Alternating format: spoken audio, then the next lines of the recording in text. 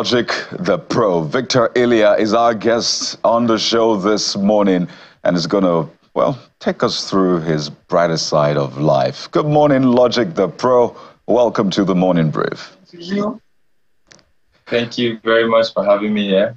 Well, Victor is a content creator, producer, vocalist. I don't know if you want me to add comedian, because as much as we enjoy the music, your content always make me laugh. I just find myself laughing, and I'm happy about life, particularly because, you know, you're dressed in a certain way and you're still enjoying life in that manner. So you just wonder, why am I stressed about life, right? But Victor, speak to us first about where you are at right now. I mean, you started just a few years ago doing your thing, and now you're getting so much love for Nigeria. Speak to us. How does that feel to begin with?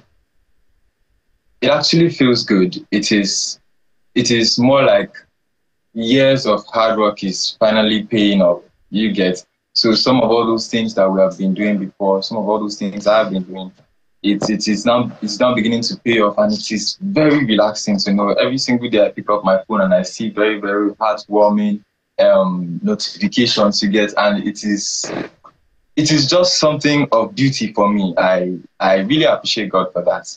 It's something I love. So I'm actually enjoying where I'm at, and the pace is steady, right. Steady gaining. Right. So a beautiful thing. And it's beautiful to see, I must say. So here's a backstory. It's a lot of people who are wondering, Logic the Pro, I've seen his video, who is he, where does he stay? So you are based in Kaduna, right? And for a lot of people, what they hear about Kaduna is, for example, insecurity, kidnappings, and the rest. But there's so much more to Kaduna State, lots of talent. We can talk about agriculture, but particularly the talent. So I want you to market Kaduna State, at least the good side of Kaduna State this morning, and tell us about your story. How did you come about this? How have you been able to stay consistent? Where do you get your inspiration from? Where did you get that shoe from? Where did you get the jacket from? I have a lot of questions for you, Logic. So just tell us about yourself, the things that people don't know about you. So basically, my name is Victor Elia. I'm Logic the Pro, and I'm from Kaduna State. And definitely from what you have said, we have heard a lot of things about Kaduna State, which I would not want to say are not true. But then I feel like generally around the world, around Nigeria as a whole, I feel like some of the news we hear about Kaduna State is actually very exaggerated, because the way people make it look as if we are in constant battle. Do you get? And it's not like that. It's not like that. Kaduna State is actually a very sweet place. It is like a farm for talents, because there are many talented souls here in Kaduna State. And then I just happen to be privileged to be one of them. I started doing this thing for like some years now. I've been a producer. Basically, that's how I began. I started as a producer, and somewhere along the line, I discovered that I could sing. And I cannot lie, some of all these things, because I'm a very playful person. I love to play. I love to joke around. And then most of my inspirations come from that part of me that would always love to like make other people happy, make other people smile, and that is just basic Logic the Pro. I'm not very different from the person you see on your screens. So Logic the Pro, something caught my attention when you talked about how long you've been hustling. Let's use that word, and eventually it's paying off. So let's see a 3-in-1 question for you right now. When did this all start, first of all? And then if you started making money, are you sending some tithes to us? Because you obviously talked about it paying off right now, which I'll say congratulations, by the way. And that shoe and the stockings, it gave me the vibe of Michael Jackson, especially when you do the moonwalk. Is Michael Jackson an inspiration to you in some way? Has he in any way influenced your journey in this whole business? So I really love Michael. I really love his music. I love everything about him. So, but the Michael Jackson character I play in some of my stuff, I would love to say is accidental, because I think it was one of the videos we just had that concept and I decided to just throw in one move. And because I love reading the comments of people that watch my stuff. So I went through the comments and I just heard everybody saying, see Michael Jackson in Sapa style. Somebody was saying Sapa Jackson. You get? You need to tell them it's no longer Sapa time. That is now paying time. So when I discovered that this character, I think this is something I should build up on, since people are already loving this phase of the whole stuff. And then I decided in the next video I incorporated some of all those moves, and then I decided to come up with the moonwalk now this time around. But from this Lexus video, you see that the moonwalk was really very it's not really something to write home about. But I was rehearsing behind the cameras. I was rehearsing for the moonwalk dance, and then as time went on, you notice how there's an improvement in this stuff. We are building this Sapa Jackson character, and and that's just it. It's how it has been. I've actually been onto this space. I've been doing production for some years, say 7 years to 8 years, somewhere thereabouts. I've been doing that, but it has always been on a low-key level. I've just been doing all those things from my room. In my room, I just have my PC and my headphones, and I just make stuff like that. And as time went on, everything began to build up. I they say practice makes better. So as I kept on doing all those things, I just discovered that I was getting better. I was getting good at it. And then one of the first videos I made, I think the first video that brought everything to life was one video. Nobody even speaks of the video anymore because that was long ago. When I made that video, it was just, I was in the studio, I was making a beat, and then I lost inspiration. So I thought of something else, and then I made it up. It was very, very funny. When I finished cooking that, I was laughing at myself. And then I was at home, and I decided to shoot a video for it. Then I picked up my father's suit. By the way, that suit is my father's suit. That suit of grace. I like so the way I picked it up. Yeah. So I like the way you avoided the money parts, but it's okay. It's fine. It's fine. Because I asked you 3 questions. No, we are getting there. Okay, I get you there. Don't worry, Anne. Don't worry, Anne. I'm not going to let Victor go. I'm going to pursue that line of thought as well. And, perhaps it's going to take us as some form of inspiration for younger people who are watching you. And I'm like, oh, I love what Victor is doing. I could do what he's doing. So along the line, what could be the fees that have been coming in that you charge perhaps to endorse a particular product? But just hold on that thought. There's more to follow up on as well. Let's enjoy some of your content that you're putting on and that Nigerians are beginning to fall in love with, and then we'll be right back. Is your steez going to be different? Are you going to recreate yourself? Are you going to be inspired differently in the identity that you choose people to know you by? Well, that is actually a very beautiful question. So, the Sapa Jackson character is one that is definitely inspired. I love it when people watch my stuff and they can connect to it, because a lot of people, as we all know, the economy of the country as at the moment is not really very, very good. It's actually very shaky. So a lot of people can actually connect to this character, and then I feel like it's something that I'm going to definitely this tease. Now this tease is going to be upgraded on the other side of me. But when it comes to Sapa Jackson is definitely going to remain the way he is. Worst case scenario, Sapa Jackson is going to look more Sapa-ish. You get it? So I take it when the steez improves and levels change, as we say in Nigerian parlance, we'll no longer see Sapa Jackson asking for the urgent 2K in the video. Will you now be the one distributing 2K? He said he'll still be Sapa. Yes. You won't go to Apa, not Sapa again.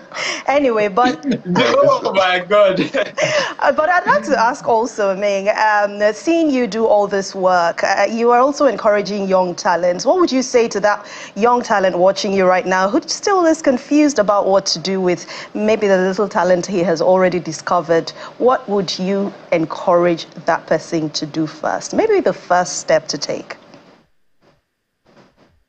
The first step to take, I would love to say, is number one, love what you do. Believe in what you do, and make sure you don't, because a lot of people are going to talk you down. When I started, I had a lot of people that were telling me. There was one time I was at an event and I was going to perform. You know that kind of event that you slot yourself in with one or two few abegs somewhere. So that was the case for me at that time. I was at the event, and then somebody met me and said, Oji, so you don't come here again to come disgrace us for you? Oh dear. And it went on like that. But I actually didn't care about what the guy said. And just a few moments after that, it began to pay off. And then it stopped being disgrace, and it started being, it was looking more like disgrace. Oh my God. So, first of all, believe in yourself. Believe in yourself. Don't allow anybody to tell you what you're doing is not good enough. Make sure you know that what you're doing is good enough, and try to improve every single day. Then secondly, don't give room for excuses. I think this is the major reason why some people are actually not really moving in the whole entertainment or anything else you want to do in life, because you want to start something and then you are looking for somebody will tell you, I'm financially not buoyant. I'm not having gadgets enough. And when we started making videos, I actually forgot to mention, I was borrowing an iPhone X from one of my friends that had one. As at that time, I would borrow the phone to go and shoot. Sometimes we borrow. No, we used to use one of my very old phones. As at that time, it was an Infinix phone, but 8. We would borrow that phone to shoot videos. We actually didn't care about the quality. Everybody come and be saying, improve your quality. You don't know that we do not have the capability to improve the quality, but at least I tried my possible best. I didn't actually stop. Whenever I got a concept, I would make it up and then I would find a way to shoot it. I didn't say, no, I don't have this now, so I don't have a good camera, I don't have a good this, I don't have a good that, so I cannot start now. I just figured out a way to just bring in some of all these things. I believe these particular 2 steps, if anybody should take these steps in anything they do in life generally, it's going to be very, very prosperous, because number one, you love what you do, right, and you believe in yourself. Number 2, you are not even taking any chances. Every opportunity you get, you do something. It is definitely a sure road for success. Absolutely. You also love beans. Just to put that out there, that it's not just content and production you love beans as well, as you put it on your social media. But speak to us about how your family members are reacting to this or receiving this, because we're spotlighting your story, as we said earlier on, to share that hope, the fact that you can start from where you are. I mean, you had to borrow devices to shoot videos. Now you have over 100,000 followers on Instagram alone. You clock in hundreds of thousands of views, likes, and comments. So that's the power of starting small, staying consistent with it, and the rest. But I'm curious, how is your family? How are they receiving this on the one hand? Is there something else you would do aside this? Yes, there's content, but some other people say I have a plan B, maybe to work, do what I studied in school as a plan B. So 2-edged question, how your family are carrying you along on this, and then do you have a plan B? Yes, thank you very much. So I would love to start by appreciating my family in general. They have been very supportive, starting from my parents, my mom, my dad. They have been very, very supportive. When we started, we go to shoot in different locations. My sister was very, very instrumental. She has been in my videos, and every once in a while, she used to cameo in some of the videos. And that was, you just see so much love and support. My parents would often give me the house car and they say, go and shoot here, go and shoot there, go and do this, go and do. And it was just the support was massive. I feel like to every other person out there, if you want to do something, if you want to at least help your child to have something lucrative, something to bounce back on, I feel like it is very, very good to support your children, support your words, support them in the best way you can. Sometimes you might not even have any money to give, you might not have anything to give, but you can at least saying, I know, I love what you did. Imagine your father telling you, I love your content, I love your videos, I love all those things. It can be really very heartwarming, and it can be very, very huge encouragement for you to keep on pushing and keep on adding up the fire. Because if you don't have, a lot of people that really don't have support, they had it the wrong way, and they had it the tough way, sorry. But then definitely I know that when it begins to pay up, everybody, definitely when I started, the support was there, it was massive, but it was still very shaky, I cannot lie. It was still shaky. But when everything started to, the support you get, the support was now, better than before. And again, I'm concluding my studies on industrial chemistry. That's what I'm studying.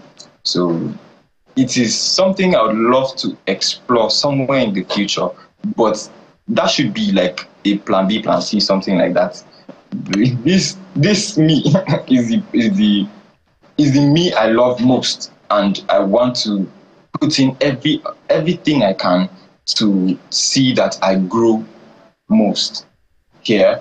But then that particular aspect of me is something that has been in consideration for quite a while, and I'm very sure that is something that I'm going to definitely look into to get. It is very, very important to not put your eggs in one basket.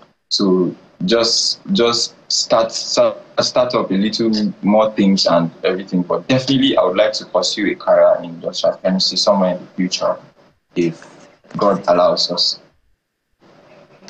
There you go, Victor. We could go on and on. So maybe what we'll do is, when next year in Lagos, let us know. We need to do some moonwalk with you, particularly Bukola. She wants to learn your Sapa Jackson's moonwalk. I'm down. I will moonwalk with you. If she doesn't know how to, I will teach her. That's what I do. I'm a fast learner, Victor. I'm looking forward to it. So, all you need to do is to get the shoes. And I'll get the socks for her too. The shoes. Ladies and gentlemen, we've been speaking with LogikThaPro, Victor Elia, live from Kaduna State. I mean, he's a young Nigerian doing great stuff from what people have described as his little corner. Victor, we wish you the very best, and hey, here's to seeing you on even greater stages in the coming days. Thank you once again for your time. Thank you very much. Thank you very much. Thank you very much. I appreciate you. Thank you very much for the opportunity to be here also. It is quite a big one for me. And I say thank you, Channels TV. Thank you, every one of you. I appreciate you big time. Thank you. Thank you again. And that has been the show for today, everyone. We hope we've been able to give you a dose of inspiration, motivation to go out there and do great stuff. I'm Kayode Okikele. And speaking of inspiration, a good family support system can help give one's dream visibility like Victor's. So help your loved one today. Thank you so much for watching. We'll return again tomorrow with another bumper package. I am Bukola Koka. Well, remember how we started. Thoughtfulness, consideration. Please, in your daily activities, ensure you think about that. So that's the show. Thank you so very much. We'll see you again tomorrow. Make sure you maintain your steez. I am Anne Nwawadu. Sunrise Daily is next. Goodbye.